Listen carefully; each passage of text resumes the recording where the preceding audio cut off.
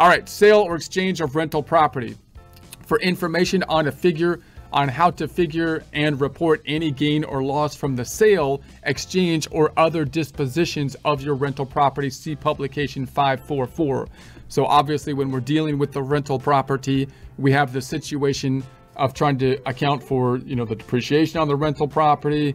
How are we going to do the Schedule E calculations, passive income and losses and that kind of stuff.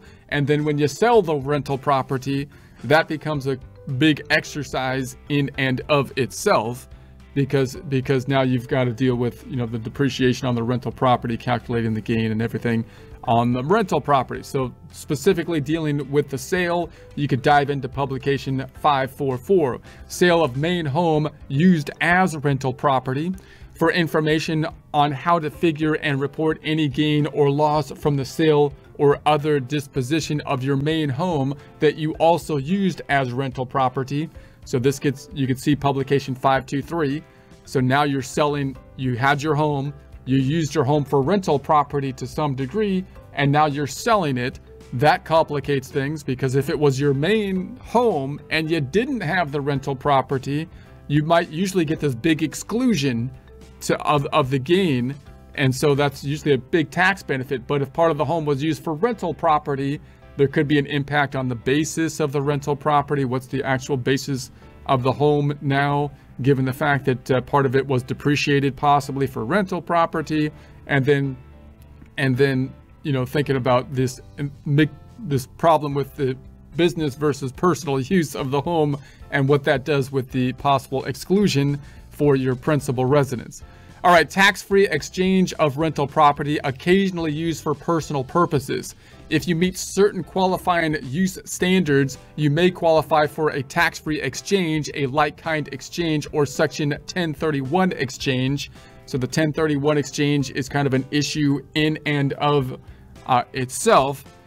So you can dive into that one. Of one piece of rental property you own for a similar piece of rental property, even if you have used the rental property for personal purposes. So if you're thinking about, changing things up, then that's when you might think about diving into more the details to qualify for a 1031 exchange, so that you basically, the general idea is that you can kind of defer the gain, the gain rather than selling a rental property, realizing a gain. Because obviously when you're dealing with the rental property, if you're saying, I'm going to go from this rental property and then I'm going to have another rental property or something like that, if you had to sell the rental property and realize the gain, you could have a significant amount of gain at that time, because you might have held on to that rental property for a long time, and because the dollar amount is just large in and of itself, which could mean that you have a significant tax consequence.